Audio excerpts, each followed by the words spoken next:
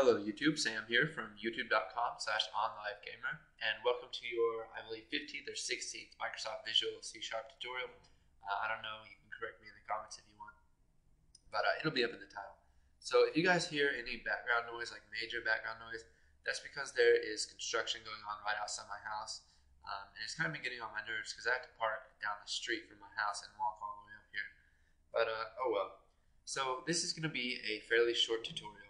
And it's basically how to exit out of a do while loop or a while loop before the condition is met. So let's say something happens in the loop, and once that thing happens, you want to go ahead and get out of the loop, even if the condition isn't met.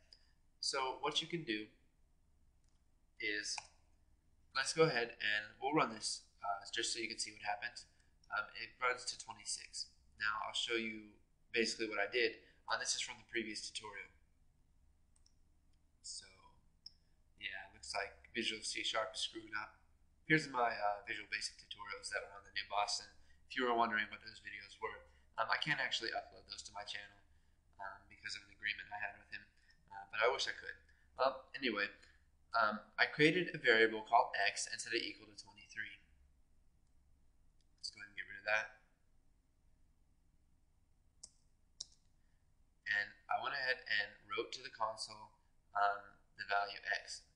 And now, while x is less than 20, it's going to go ahead and add 3 each time. So let's set this equal to 0 to begin with. So while it's less than 20, it's going to add 3 to it and then write it out. So let's say we want to exit this before it is equal to 20. Now, like I said, you may be wondering why this is stupid. You could just change this value up here. Well, there's a couple things you might run into it later on that could make you want to do this. So basically what you need to do is, in my case, I'm going to use an if statement. So let's just say if x equals, let's say 17, or wait, it's not going to get to 17, let's do 15. Then what do we want to do? Well, we're just going to use the keyword break. Now you may remember this from our switch statement tutorial. What break basically does is whatever it's in, a loop, a switch statement, a for loop, whatever, you can use the keyword break and it will send it down to the end of the loop and go on to the next line of code.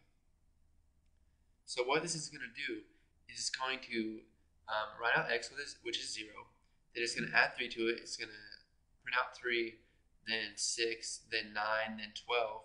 But then right here, it's going to say, oh, x is equal to 15. Let's go ahead and break. So it's going to stop at the 12 value. So you can see here we've got 0, 3, 6, 9, and 12. And once it was equal to 15, it broke out of the loop and it ended the program.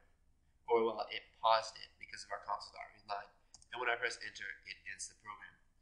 So go ahead and practice breaking out of while loops. You can do this with do loops, or do while loops. And once you're familiar with that, it's a very simple concept. Go ahead and move on to the next tutorial.